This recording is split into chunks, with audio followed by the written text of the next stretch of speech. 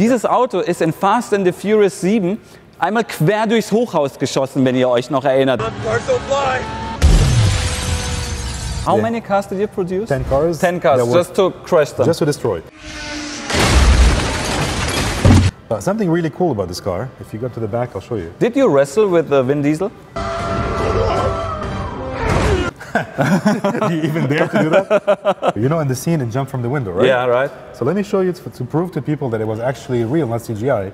And this is original from 2015. This is the actual glass from the shattered windows from the set of Fast and Furious.